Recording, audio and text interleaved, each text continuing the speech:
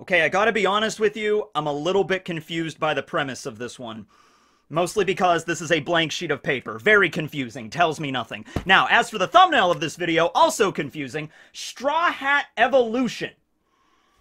The hell does that even mean? I'm the one that made that thumbnail and I don't even know what that means. Evolution? What, like Pokemon? Are the Straw Hats Digimon now? I mean, it's okay if they are. I'll talk about whatever, okay? Actually, Franky does fit that description. Actually, okay, wait a second, hold on. Franky starts at Battle Franky 36. Right? Okay, that's his initial form, and then he digivolves into Champion, Battle Franky 37, Armored Me, and then he evolves into Ultimate, Battle Franky 38, the Franky Shogun, and Mega could go even beyond that, because Franky, you know, could build a bigger and better Megazord, okay? So, that works. Also, Chopper has, now he has his baby Gramps form, so Chopper has, a baby form, and then, which is, his rookie form, and then Champion Chopper, and then Ultimate is his heavy point, and then boom! Mega Monster Point Chopper! Alright, we can work with this. Straw Hat Evolution.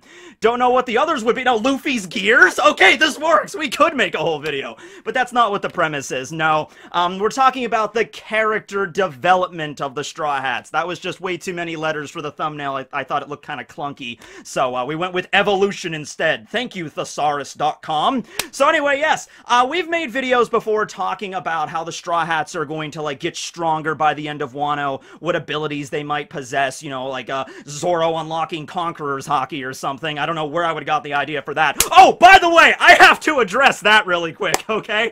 I've done so many collaborations in the past week, and it was a really busy week, okay? So I didn't really get a chance to address this. I wanted to talk about this in the stream on Saturday, but I missed it, okay?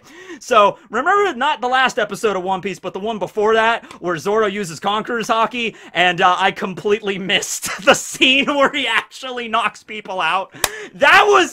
I literally watched that episode twice, and I somehow missed that scene both times. I was just looking away or checking my phone, and I'm just like, okay, and then I look up, and I'm like, oh, that's the end of the episode. Oh my god. But yeah, there was a scene in the episode where Zoro, glares at one of the Beast Pirates members, and everybody was talking about Zoro's Conqueror's Haki in the anime, and I'm just like, oh, okay. So I saw that scene with Zoro glaring at the random dude, and I'm like, oh, that must be what everybody's talking about. And then I put out the video, and then at the end of the video, all the comments are just like, Tekking, did you not seriously see the scene where he actually used Conqueror's Haki to straight up knock 5 or 6 Beast Pirates out around him? I'm like, no, I didn't see that, so, I apologize. I just missed that by happenchance. But yeah, the anime was, that's not so much foreshadowing, that's just straight up revealing, you know, it would be like in the next episode if Yamato just reveals the devil fruit, you know, oh, this is my form, the Makami form, here it is. You know, that would be kind of similar, because that was straight up. But I just wanted to mention that because I missed it. Okay, so, yeah, we've talked about that, though. We've talked about, the Straw Hats getting Haki, Robin awakening, Armament Haki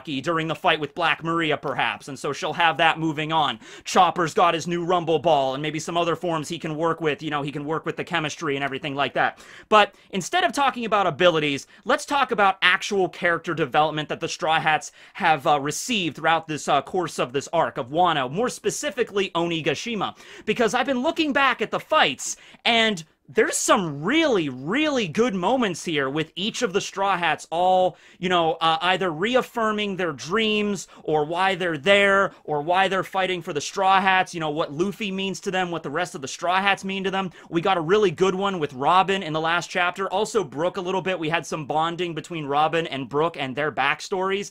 There was a really good scene with Nami when, you know, Ulti was about to kill her, you know, with Nami all bloodied and crying, and she knows, this is the end. She could die right there, but she still reaffirms, you know, I'm here because Luffy will be the Pirate King, and I'm not gonna lie about that, even in the face of death, okay? Now, not all of the Straw Hats have had moments like that yet, but a lot of them, I think their fights are still going on. I don't think Franky and Sasaki, I don't think that's over yet. Jinbe's just recently, you know, he's joined the crew, and he had some moments with Who's Who, so we're just gonna be talking about that today. I could just go in order, like I normally do, you know, Luffy to Jinbe, but I feel like, you know, I've done that so many times, so let's do this a different way. The D&D way. I need a D10, because there's actually 10 Straw Hats now. D10, D10. Oh, let's use my gummy dice. gummy dice. They're like little red dice that are like gummy. Okay, so let's roll this dice, and, you know, one will be Luffy. Here's a reference table for you. Reference table! Reference picture of all the Straw Hats numbers that correspond to them. And so I'll roll this dice, and we'll talk about them in order, re-roll any doubles. Okay, let's go. Who's the first Straw Hat we're talking about? 0, that's 10, starting off with Jinbe. And that's great, because Jinbe just joined. So he hasn't had quite as much time to build up the relationship with the others, but due to the Fishman Island arc and the actions of Luffy defeating the new Fishman pirates and Horde and everybody like that, and of course you gotta remember the underlying tones of that arc that was exemplified perfectly by Fukaboshi. When Fukaboshi was like, he was defeated, he was bleeding, he was crying, and he was yelling to Luffy as the Noah was about to crash down. Fukaboshi was just like, listen, Straw Hat, you don't have to save the island completely, you don't have to change the world, just set it back to 0. Just let's try to get at least a clean slate. Let's at least try to get back up to that point, and then we can work on it from there. Okay, can you at least reset it to 0? And Luffy and the rest of the Straw Hats successfully did that. They saved Fishman Island, and that arc ended, of course, with Jinbe offering his blood to Luffy, Fishman and humans exchanging blood, something that was considered against the law in Fishman Island for many years, many centuries, due to the way that humans have treated fishmen and merfolk over the years, smashed into smithereens right there with Luffy saving the island, and Jinbe, the first son of the sea, you know, a very highly revered person at Fishman Island, giving his blood to Luffy. Jinbe is extraordinarily happy to be part of the Straw Hat crew, and of course his dream is very much what Otohime and Fisher Tiger's dreams were, like parts of each of their dreams, where, you know, he wants fishmen to live on the surface amidst the sun. That is their ultimate dream. The sun pirates living on the surface, equal to all the humans, equal to everybody else, bathed in the actual sun and not shoved at the bottom of the ocean. Okay, that's very much Jinbe's dream,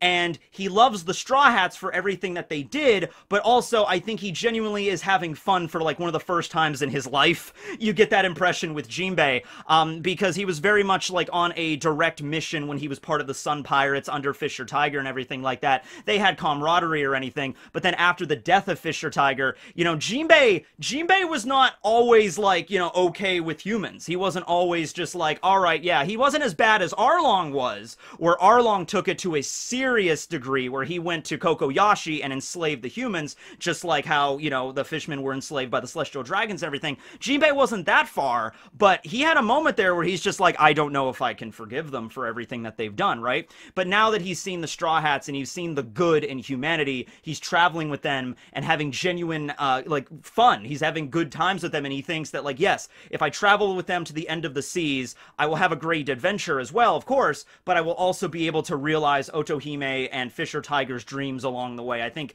Jinbe sees a lot of that in Luffy and in the Straw Hats. Like, this could happen if I travel with them. And so it's been so long, of course, for Jinbe to finally properly join the crew, because, you know, he had to, you know, go back to Big Mom and, you know, resign from her service, and then the whole Totland arc happened, and then, of course, he couldn't join right at the end of Totland. He had to fight with his brethren, but now he's finally there. He's fighting alongside them. He defeated Who's Who. We get a little bit of introspective into the way that fishmen were treated for hundreds of years, with Who's Who's comments to Jinbe, and then Jinbe punches him in the face with Demon Breakfast! Boom! It's like breakfast, except with bricks. Don't eat bricks for breakfast, by the way. That's not a very healthy part of a balanced diet. But yeah, so I don't think the fight with Jinbe and Who's Who is over yet. I think Who's Who is going to recover. He'll get back up, his mask will crack, and we might get some more scenes there. But just everything we've seen up until now with Jinbe, I look forward to the final saga of this story, with Jinbe being part of the crew proper. And I hope we get some more moments with the crew just hanging out, at least now that Jinbe has joined. We don't get those all the time, but typically we get a little bit of it after a crew member just joins, to see how the dynamic is with everybody. So at least after the battle at Onigashima is over, we'll have a big banquet at Wano, and Jinbe will be there, you know, and having fun with the Straw Hats, and we'll get to see how that kind of works out, and that'll be nice. But yeah, moving on to the final saga, if Jinbe truly is the final Straw Hat, you know, if Yamato decides to stay in Wano, if Carrot does not join, if it's just Jinbe for the rest of the series, hey, I'm okay with that. We'll roll with it, and see what happens there. Okay, so we get to see a little bit more with Jinbe. Alright, so that was Jinbe. Rolling again! What do we got? We got number 9 now, so we're just going in opposite order. That's great. Okay, number 9 is, of course, Brook, and this is great because Brook just had the last chapter with Robin. Very good moment there. I feel like I should highlight again, and I've mentioned it in the review, but I feel like I really should just highlight once more how purely tragic and sad and crushing both Brook and Robin's backstories are. And they had a moment there where they're each aware of their backstories. I'm sure Robin, or at least some other crew members, maybe spoke a little bit of the past of Robin to Brook when he joined, and all of the crew found out his backstory, you know, during Thriller Bark. You know, there was even the scene when Robin and Brook, after Brook defeats Talaran, because Brook was there as well. Robin was there, you know, when they defeated the giant spider zombie and everything like that. And, of course, his dream to find Laboon and everything. But I think this is one of the first moments where, okay, here's Brook and Robin in the middle of a serious fight with a Tobi Roppo. And, you know, she has this very unique ability to create illusions. And so Robin sees the illusions of her mother, Olvia, and her teacher, Professor Clover, and her friend, Jaguar D. Saul. And then Brook is in the background like, hey, Robin, you know, it's just illusions, don't fall for it. And she doesn't. She, you know, sees them for about a few seconds. She cries. She has a single tear because it's just the idea, like, she knows right away they're illusions, but she gets a chance to see her mother again, and Clover and Saul, and so it's like looking at a picture, you know? I don't even know if she has pictures of them, really. Olvia did have a wanted poster, so maybe Robin keeps that as like a keepsake. Maybe she found one somewhere and she keeps it with her just to have a picture of her mom. But she might not have any pictures of Clover or Saul at all. So just, it's like finding an old picture in the attic that you haven't seen in a while, and it's just like, oh, I remember this person. It's been so long. They're gone now. And so I think that's how Robin responded. You know, she saw her mom and Clover and Saul. It's like, it's so great to see you guys again, but I know you're just illusions. And then after that, she says to Brook, like, oh, Brook, you were immune to those illusions. You saw right through them. And it wasn't like Brook because he was a skeleton or he could see soul powers or anything. It wasn't like, oh, I could see through the illusions Robin saw, and I saw that they were the souls of the Smile users or anything like that. No, it's actually a lot more sad than that. It's just that living in the Florian Triangle for 5 decades afloat on a ghost ship that he could not steer, stuck in the fog, he was so used to seeing the illusions and the mirages and the dreams and probably nightmares of all of his crewmates. Like, I literally cannot properly convey what Brook went through. It's just too much, alright? But just to give you some ideas, Brook probably had nice dreams of his crew, like his dreams like, oh, the crew is back, there's Yorkie, that's great. I'm sure sometimes he had nightmares. Nightmares of, like, his skeleton zombie crew rising from their coffins on board the Rumbar pirate ship, and just like, Brook, you left us! It's like, no, I didn't, I'm sorry! You know, it's like, I'm sure he probably had that kind of stuff. He hallucinated all the time in the day. He probably hallucinated they were walking around on the deck. Sometimes he went over to the side of the ship and just stared out into the fog. And just staring out into the fog long enough, he probably started to see the images in the fog, like they were walking through the fog. Or maybe he saw Laboon in the fog, like, Laboon, you've come to save us. He probably hallucinated Crocus, like, oh, Crocus and Laboon are here. They're finally here to save me from this place. And then they're just fade away into the mist. And that went on and on and on and on for decades, literally 50 years, until the Straw Hats found him, okay? Hell, I bet the Straw Hats, when Brook first saw their ship arriving in the mist, I bet he probably thought, oh, a lion ship, that's an interesting illusion today. All right, let's see what it's all about. You know, at some point, he just stopped caring. You know, it's just like, oh, another hallucination of Captain Yorkie. That'll be the about 2,000th one of those I've had.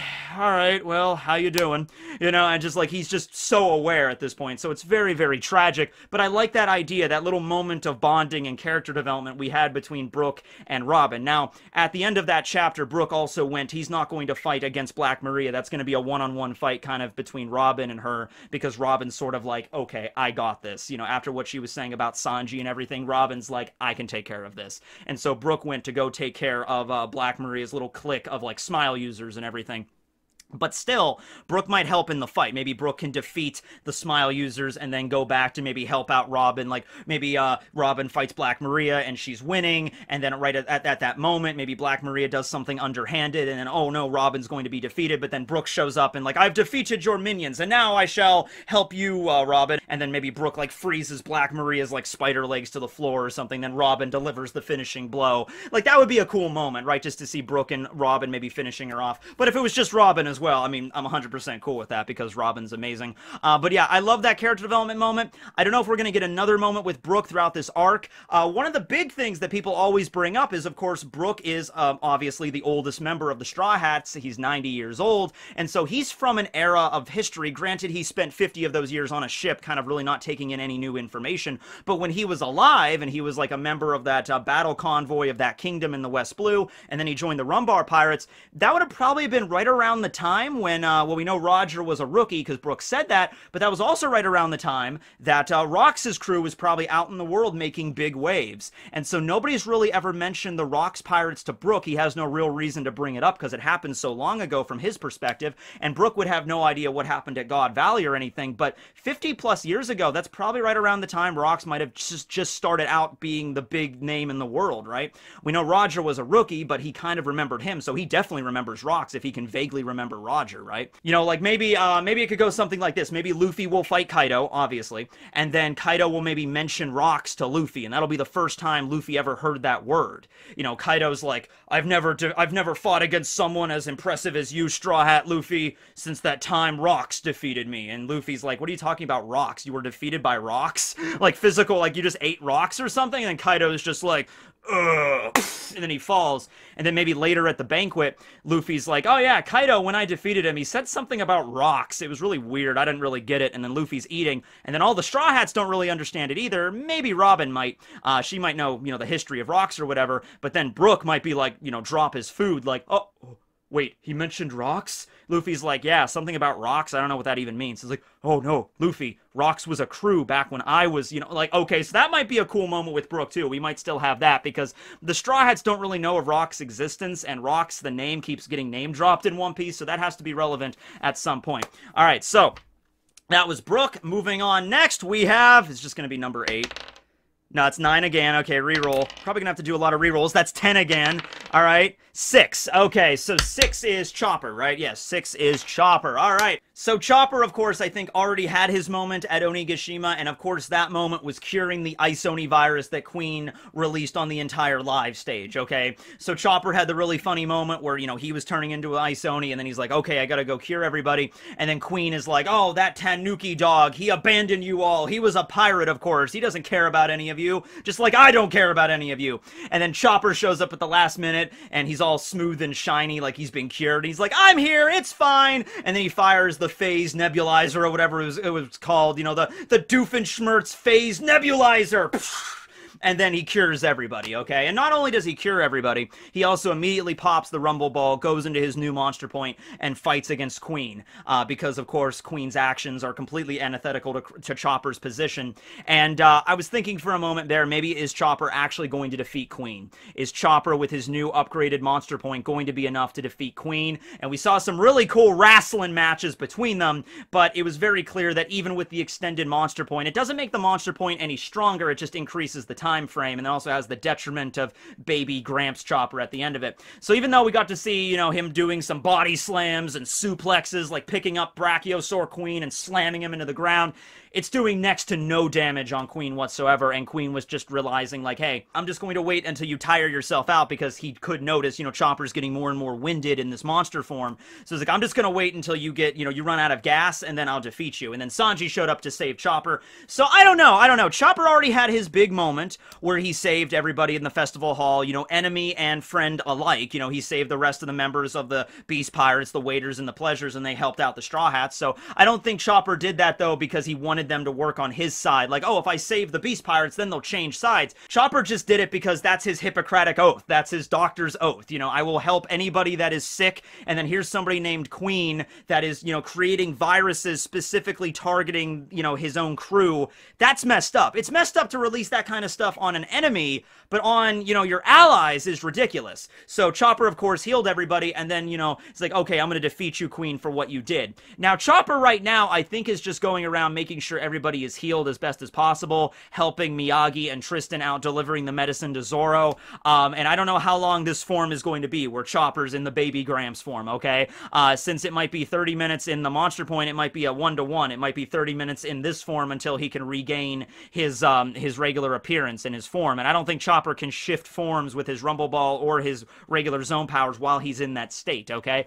Think of it very similar to Chibi Luffy. Whenever Luffy pre-time skip went into Gear 3rd, if he spent like 20 seconds in Gear 3rd, it seemed like he had to spend 20 seconds as Chibi Luffy until he regained his size. So that might be the kind of same thing that Oda's doing here with Chopper's like a new Rumble Ball, alright? But I don't know. If Chopper regains his original form and he can fight again, I don't know if there's a time limit, like, okay, I just used a Rumble Ball for 30 minutes and then I had to recover for 30 minutes. Can Chopper just take another Rumble Ball, or is there some other detriment? Like, the more he takes, the longer the baby Gramps form lasts or whatever, or there's another form that's even worse. You know, he shrinks down even smaller, like the size of a pea, if he uses it again. I do not know. But right now, I think Chopper had some really good moments that really expressed his character and what he's all about so far in the story. Okay, so that was a really good moment there. Rolling the dice now, we have number 3, which is, of course, Nami. Absolutely. So Nami, as I said, had the big moment when she was fighting against Ulti the first time, right? So Usopp was defeated at this point. He was on the ground bleeding, and then Ulti pretty much had Nami dead to rights. Picked up Nami and just like, I'm just going to headbutt you and just like, you know, crush your skull into a million pieces. Unless Ulti, because of her personality, Ulti's like, tell you what, if you can admit that your captain is not going to be king of the pirates, because, you know, you guys have been running around saying that the entire time. He's been saying that, you know, Kaido-sama is going to be the greatest pirate. He's going to be the pirate king. He's going to find the One Piece. I want you to admit that your captain isn't going to be Pirate King, and I might let you go. And I don't even know if Ulti would have. Ulti might have just, even if Nami did cave and say, okay, fine, he's not going to be king of the pirates. He's like, yeah, I know. BAM! And it just slams into Nami's head, and just, you know, maybe Ulti would have done that as well, right? I don't think Ulti would have just left Nami off there, but that's not what happened. Nami, she was bleeding, she was hurting, and she was crying because I'm pretty damn certain Nami knew she was going to die there, because they kind of busted out every trick on Ulti. You know, her climb attack at that point was useless. She didn't have Zeus at that point. Zeus went back to Big Mom, and so at that point, Nami was like, all right, I've tried everything against her. She's an ancient zone. There's no way I can beat her. Not Chopper. Usopp is down on the ground. He's bleeding out. And Usopp's kind of like unconscious, sort of fading in and out. But Usopp's like, Nami, just say it. Just lie. It's okay to lie every now and then if it's going to spare your life, okay? It's like your best shot. And so Nami starts bawling her eyes out, and like her nose is running and everything. But she's like, Luffy! Luffy! And Ulti's like, yeah, Luffy what? He's gonna be the Pirate King! And she's crying because she knows that is probably going to be the last thing she says. She's still afraid to die, but she is not so afraid that she's going to sell out her captain, even though there's, like, nobody else around. It's not like she's admitting this to the entire hall or anything like that, or she's announcing it to the world. It's just Ulti, Usopp, and Page 1 that are there, right? So just 2 enemies and then Usopp, and even Usopp is like, it's okay to lie every once in a while, Nami, it's fine. You know, she just doesn't have it in her because of all the stuff that harkened back to when Luffy saved her at Kokoyashi during the Arlong Park arc, when Nami was at her absolute lowest point, where she literally was stabbing herself in the arm on Arlong's tattoo that he made her get. And so she's just stabbing the tattoo like, Arlong, Arlong, you know, I hate you so much. And she's at a point where she's about to probably just die right there. But then Luffy took his hat, laid it down on Nami's head, didn't really say a word other than just, hey, let's go. And so he turned around, and the Straw Hats were in actions speak louder than words at this point. So kind of flipped here where words speak louder than actions, I guess, with Nami in this case. But this is what she could do, right? And so I guess at that point she realized, you know, I'm not going to die. You know, if I am going to die, I'm not going to sell out my captain. So maybe Nami thought, like, maybe she did realize, like, no matter what I say, I'm still going to die. But even that hope that was dangled in front of her, like, all I have to do is tell a lie to some enemy that doesn't even really matter, and then I get to walk away and maybe defeat her later, even with that being the option. And Nami is very clever, too. The correct response there might have been, like, okay, if I lie to Ulti and say, oh yeah, Luffy's not going to be the Pirate King, she might let me go and then turn her back from me, and then I might be able to launch a sneak attack. That might have been an option, but Nami's like, I can't even do that. I can't, it's not in me. All right, I'm with Luffy on this journey. He helped me out, so I can at least do the same for him. All right, so that was a very, very awesome moment from Nami, and of course she managed to survive, and now, of course, also her reunion with Zeus there, where she forgave Zeus for abandoning her and going back to Big Mom and welcoming him back, and now Zeus is part of the Climate Act, and so now they're an awesome team of, like, lightning and thunder that will defeat this world, right? So it's pretty cool. It's a pretty cool moment with Nami, but yeah, that's the standout moment with Nami in that arc. This was the moment where I really started to think, like, wow, yeah, Robin had the moment last chapter in Brook, and then you also had the moment with Nami, and then you also had the moments with Jinbe and all the other Straw Hats and Chopper. Like, Oda really is, and he's dispersing it throughout the arc. They're not all clustered together. Okay, that's why not all of the Straw Hats have had these kind of moments yet, but we are going to get moments from all of them. You know, I don't think Franky really had his moment yet, but let's see if he's the next one we talk about. Next number is number 10. All right, talked about Jinbe already. Number 6, that's Chopper. I'm rethinking this. Maybe I should re-roll more than one D10 at this point. Number 7. We got number 7, so that's perfect segue. Let's talk about Robin now. All right, so not just last chapter, which was a really good moment as well, not just the scenes with Olvia and Clover and Saul, but after Black Maria started talking about Sanji. It's like, I can't believe Blackleg Sanji, the man that has the second highest bounty on your crew, would act in such a pitiful manner to call you here. You know, Nico Robin, you're nothing but a burden for your crew, you know, because you're the most valuable member. You can read poneglyphs. Every pirate, every Yonko is going to be after you. You're just a burden. And Robin, you know, last chapter just says, hey, listen, you're not going to understand why it means so much to me that Sanji asked for my help. Okay, and so that's last chapter. Now, flashing back a few chapters ago when Sanji really did ask for help, and then Robin showed up and winked at him and everything, and she said that again. The first thing she said to Sanji was like, it means a lot that you asked for my help. And then she winked, and then Sanji was like, oh my god, Robin-chan, that's so nice. And then, you know, Sanji goes away, and I think he slips and falls on some of Brook's ice. So that was kind of, that was awkward, but the thing that means so much to Robin here is that for most of her life, she was a burden to pretty much everybody and every group and every pirate crew she encountered. Okay, now, some of these pirate crews that Robin was part of in her formative years were not good people, okay? They were just brutal pirates that were just like burn and kill and murder and all that kind of stuff, right?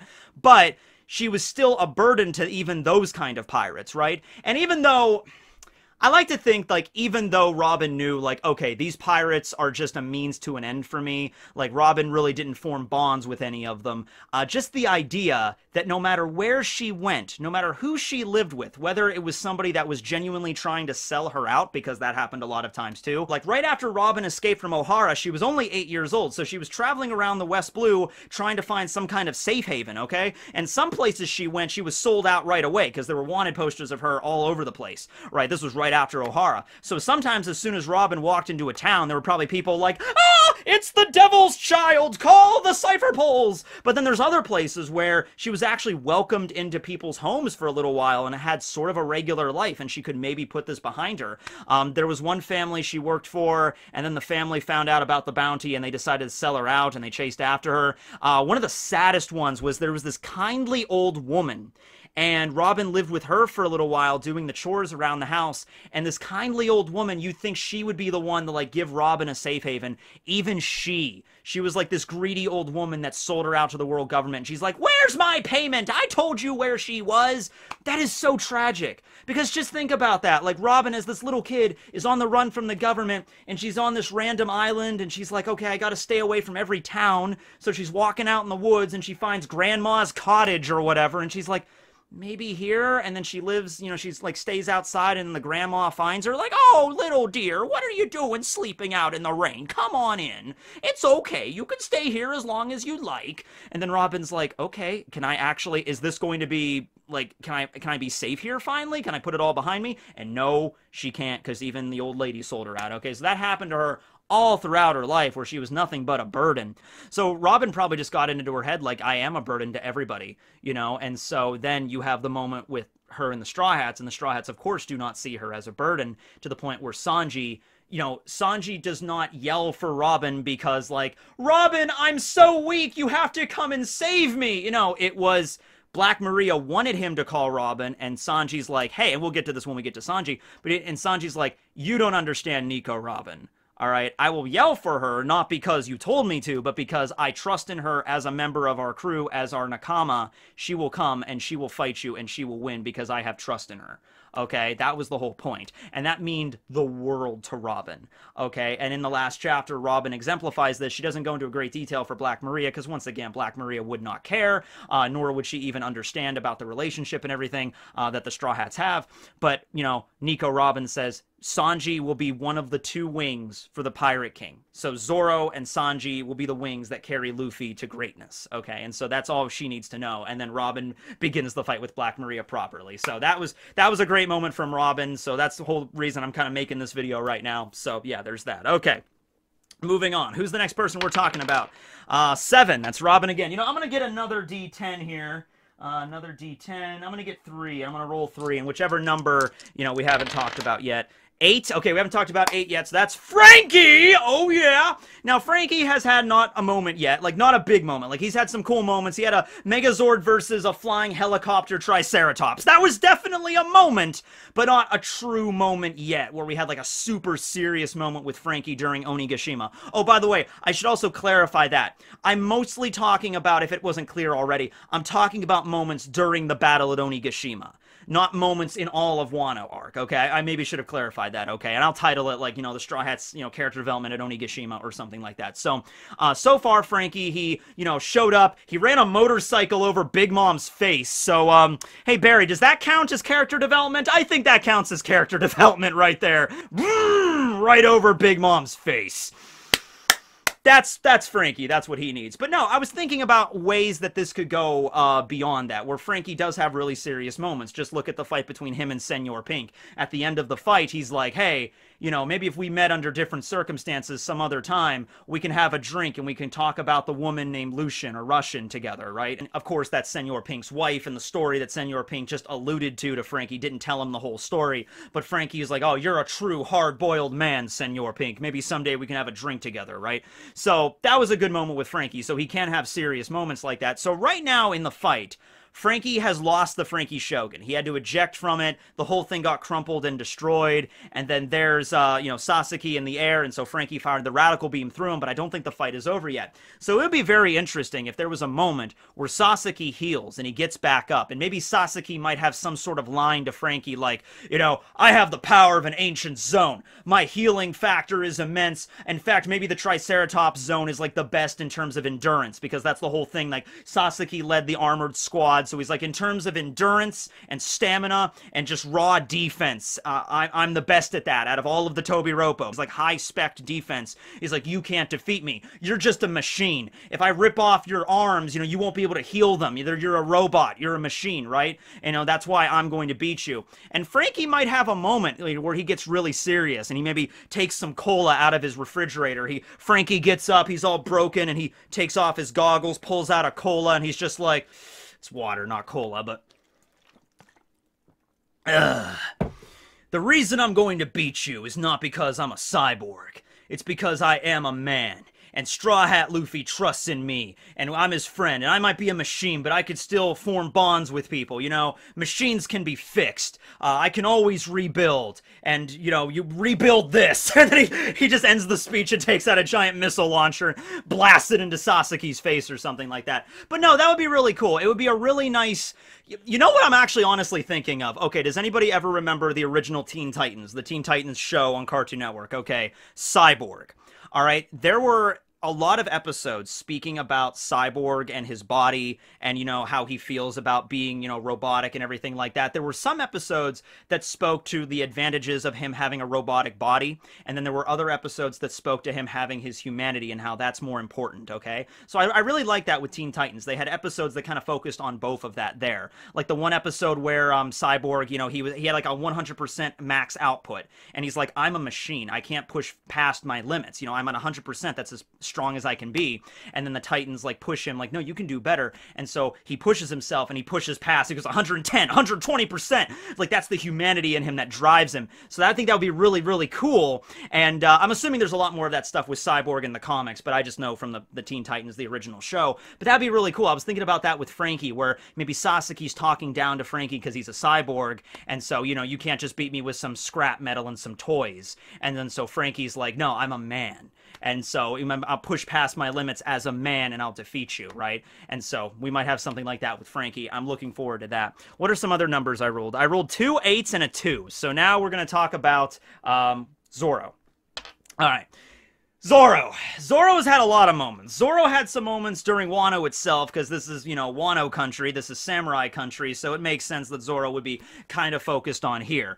I don't think we've gotten the best of it, though, yet. We had the moment with him and Enma. We had the moment with, at the festival hall, where he sees the way that all the Beast Pirates are acting, and he attacks them, and he berates Luffy for it, like, Luffy, you gotta save your strength, you just can't attack everybody in the middle of the hall, and Luffy's like, yeah, but they were wasting food. He's like, oh, okay, they gotta die then. You know, it's, oh, okay, well, that changes things, right? So we already had moments like that. We had the moment with Zoro facing down against Kaido and saying that, like, you know, this will be the final attack, you know, and he uses his Ashura to slice down Kaido there. It doesn't work, and he gets, you know, defeated, and he has to go be healed. But I don't think that's it. We're still going to have a really good moment with Zoro when he gets healed, and he goes to fight against King, most likely. And maybe it might be a situation where King reveals his backstory to Zoro a little bit there.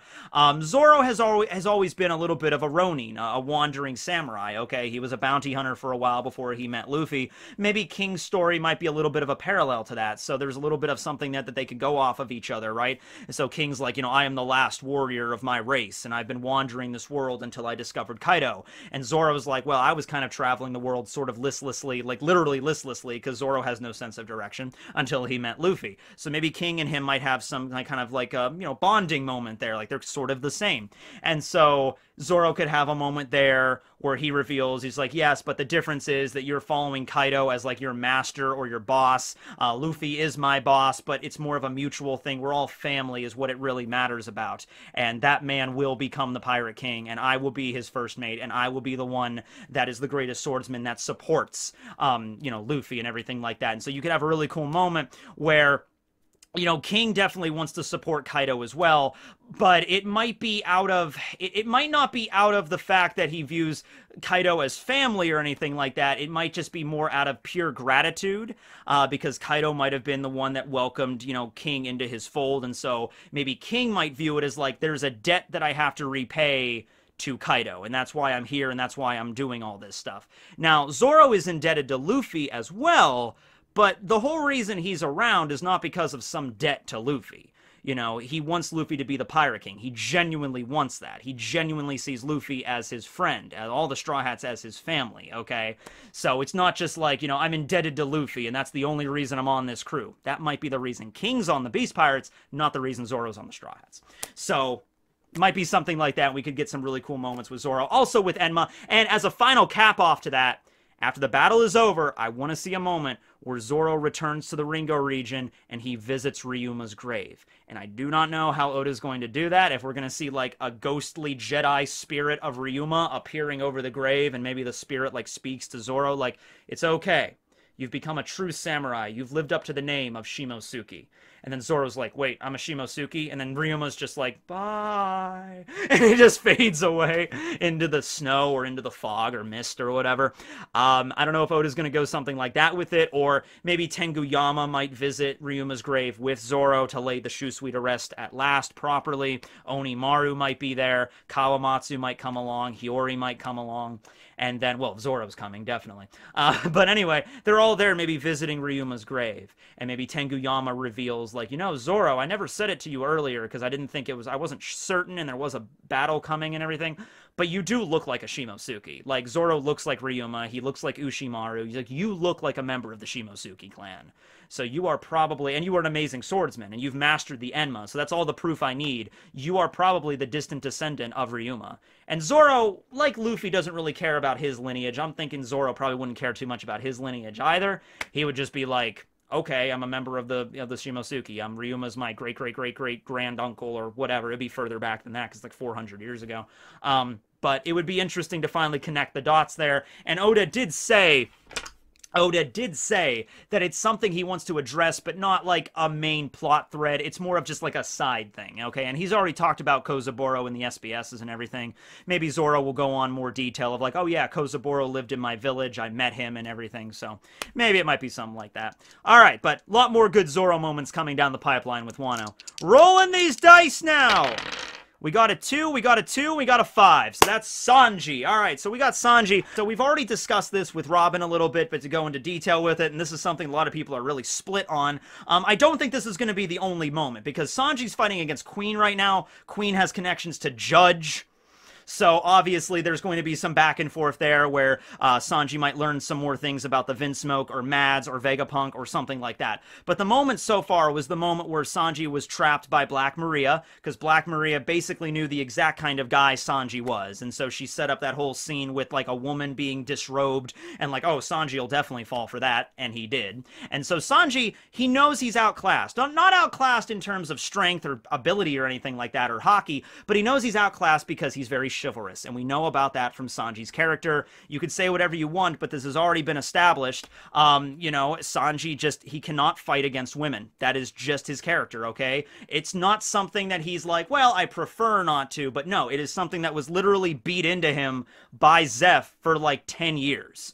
All right, so it's like his nature at this point, okay? And it's like, you can argue that, but I feel like even if Sanji could, like, grit his teeth and just fight through his nature and still fight against Black Maria, he wouldn't be able to go full power. There would always be something subconsciously holding him back. So I ask you, in that situation, when Sanji knows that, when he knows he can't fight against Black Maria, and even if he forced himself to try, he wouldn't be as strong, he would be still holding back, what does he do in that situation? Just let himself get hit and die? Or call for help? Call for help from the people that you trust the most, the Straw Hat Pirates. And he trusts Robin, and he trusts all of his friends. And so he'll call for Robin to come and defeat Black Maria, and so that just shows Sanji's faith. And of course, Sanji is strong enough to fight against one of the All-Stars, and he's going up against Queen right now. So I've already discussed that earlier with Robin. I don't think I need to go into more detail with it right now, but I like that scene. At least it follows with Sanji's character. I will bring it back. I will also compare it to the scene when Jinbe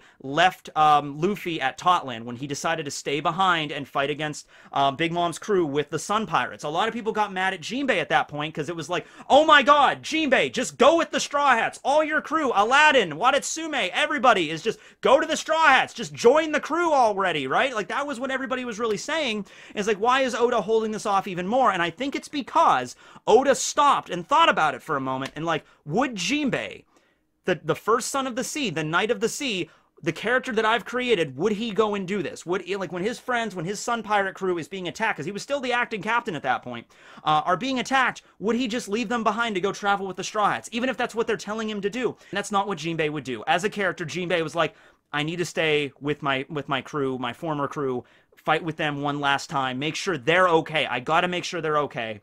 And then after they're away and safe and they're all healed up, then I will go and meet you again. I promise you that, Luffy. And he fulfilled that promise in spades. He showed up at Onigashima right before the battle started and everything. But just because it doesn't follow, like, the pacing too well, like, oh, that would have been a perfect place for Jinbe to join right there.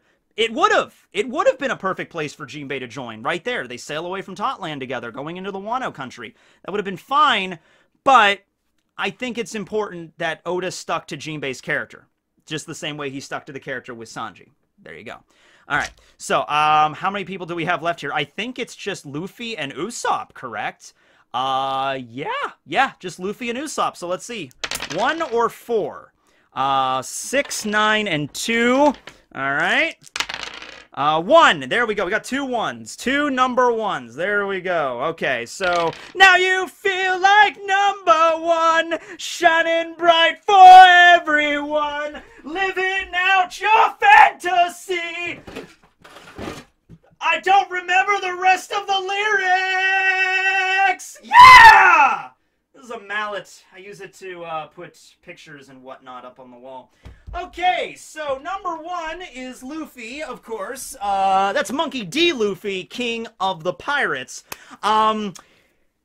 the moment with Luffy that we're going to get, and we had the moment where he's like squaring up against Kaido and he's like, I got this one-on-one, I'll take him down.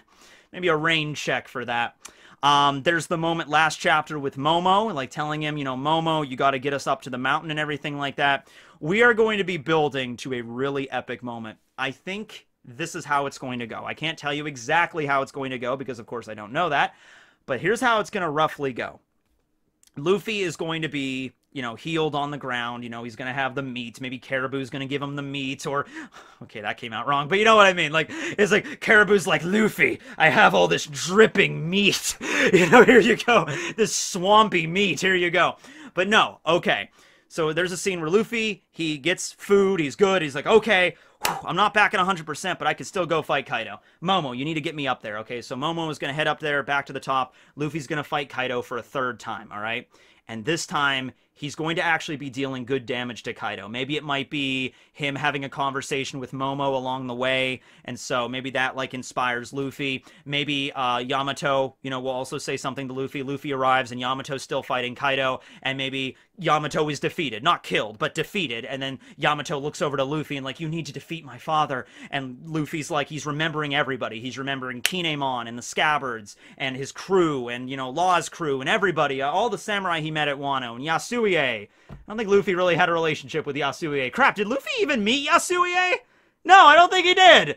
I think he was broadcast in the prison, but I don't think Luffy ever actually met Yasue. Okay, whatever. Otama. Otama is one. Ace, the spirit of Ace. He might think of Ace and just be like, okay, Ace also wanted to protect this land, and Yamato's right there like, protect this land.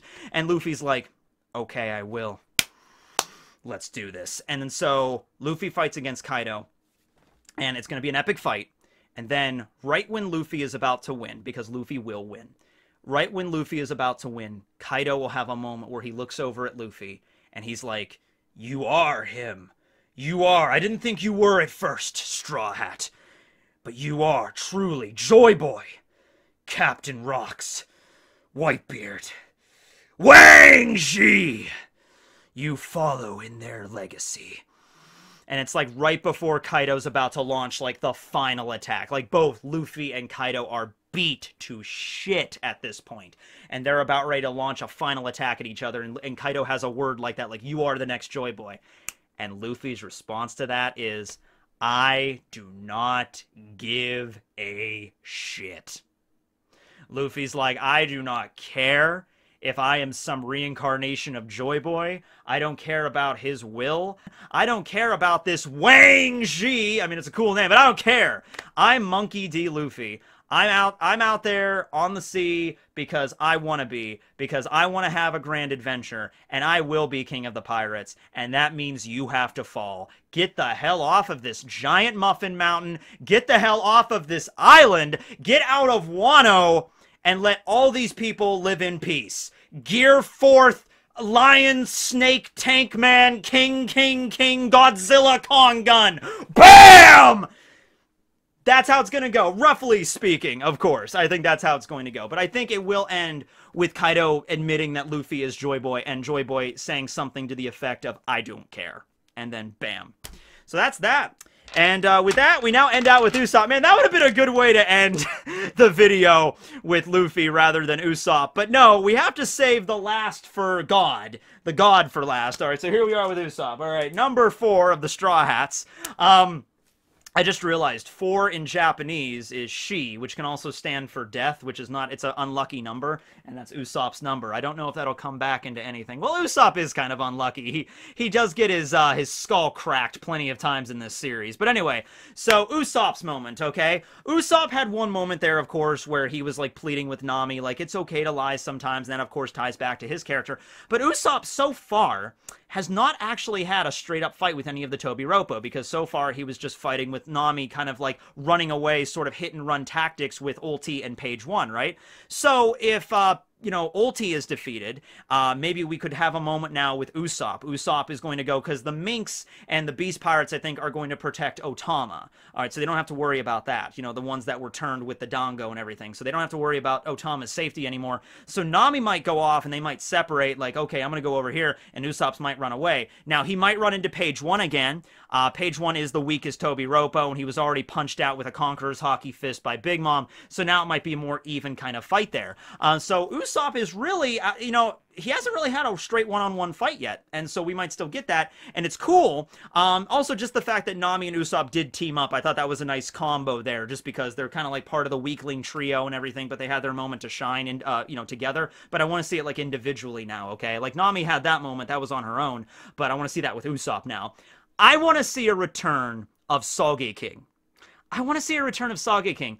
Usopp used the Sage King mask against Perona, and it was sort of like this, like, multiple personality thing he had going on. But it would actually be really cool if we get a moment where he remembers the Sage King kind of attitude. And he maybe still has the mask, but he doesn't put on the mask. He just, like, wait a second, I don't need this mask anymore.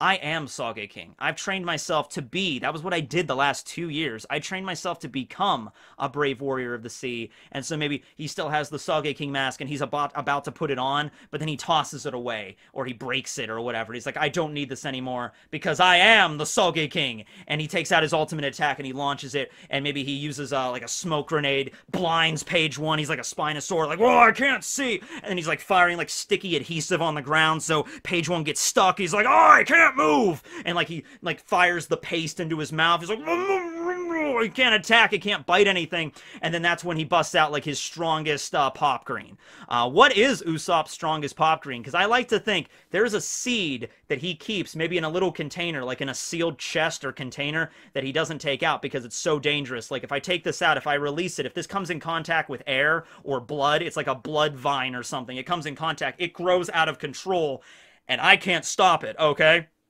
And he can't use it when his friends are around, because it's like, maybe it's like some kind of blood-sucking vampire vine, like something Kurama would use from Yu Yu Hakusho. Actually, I think that was something Kurama used in Yu Yu Hakusho. But like, it's like a blood-thorny briar or whatever. So he launches it and it hits something and it just grows out of control, and it like finds people to like latch onto and like suck out their blood. And that's why Usopp doesn't use it very often, or at all. If he can't use it, if like Nami or Otama or anybody was around. But if he fights against an enemy, but if he fights against an enemy, like let's say Page 1, one-on-one in like maybe an isolated area, or it's outside Onigashima, he fires it and then it just drains him, you know, dry, and then that's how Usopp wins. Moment like that, that would be really cool. All right, well anyway, that took a lot longer than I thought it would. I've been sitting here about an hour now, but we're not quite done yet, because we have to do, that's right, it's been a while, we took a little break, but we gotta do Ant Facts.